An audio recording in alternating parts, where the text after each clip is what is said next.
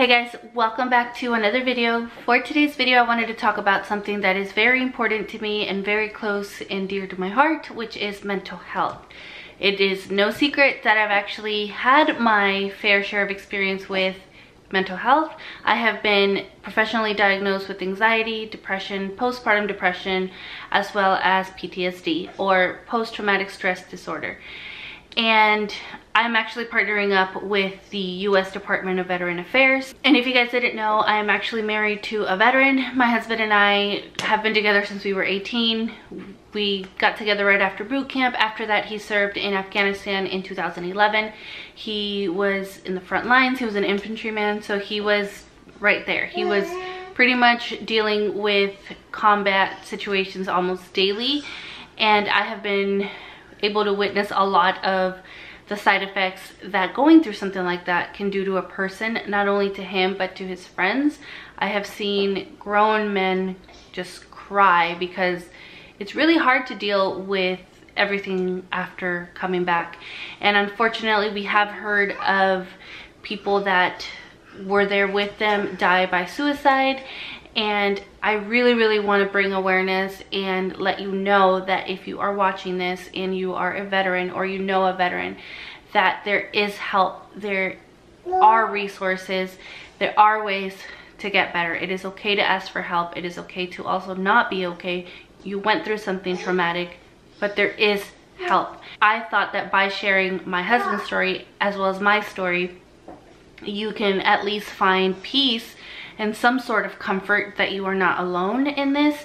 My PTSD is not combat related. I obviously didn't serve in the military, but I do have anxiety and depression as well due to abuse that I went through during my teens. I went through pretty much almost every type of abuse that you can think of. I was also in a very abusive relationship. I have had some sort of emotional abandonment going on in my life as well. So it's something that I've had to pretty much go through. I have been at the lowest of the low with absolutely no desire to keep going. But the good thing is that there is a way to come out of that. I was able to come out of that because I used the resources that I had that were given to me. PTSD, mental health, does not discriminate whether you are a service member, female veteran, male veteran, even a civilian like myself. It doesn't discriminate, but there are resources for everyone. I'm going to leave a ton of resources in the description box so you guys are able to reach out for help. And I think I'm going to keep repeating myself when it comes to this. There are a ton of resources that you can use in order to get out of whatever it is that you may be going through. I know that this video may seem shorter than my normal videos, but I really wanted to make an emphasis, and I really wanted everybody to really watch this video so that I can get my point across. And my point is that it is okay not to be okay, but it is okay to ask for help.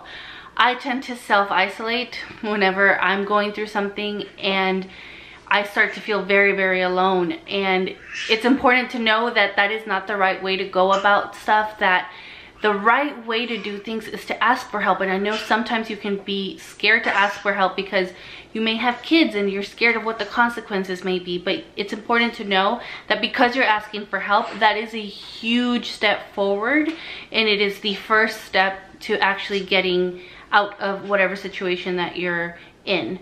September is Suicide Prevention Month, and not just this month, but every month it is important to let a veteran know how important it is for them to just be there, to be here, to stay, that they're wanted, that we need them here. You don't need any special training to help a veteran or to show them that you care. If you know one, reach out to them, see how they're doing, because they have sacrificed so much. Some have even paid the ultimate sacrifice. And if you know of a veteran, I'm pretty sure they know of someone or someone that knows someone that paid the ultimate sacrifice. And so, or that paid the ultimate price. It's very important that they know that there are resources that can help them through any challenging times that they may be going. I'm going to include the Veterans Crisis Line phone number as well as the website for you guys to be able to pass that information along. That is going to be it for this video. I hope that I was able to help provide at least some resources. And if you're going through something, I shared a video not too long ago of what I was going through, and I found some sort of comfort in knowing that I wasn't alone. And honestly, I really thank you guys for that, for being here. And you guys have no idea how much you guys have helped me in my challenging times, and I wanted to do the same. And I'm really grateful to have partnered up with the U.S. Department of Veteran Affairs for this video. So thank you guys so much for watching. I will see you guys in my next video. Bye.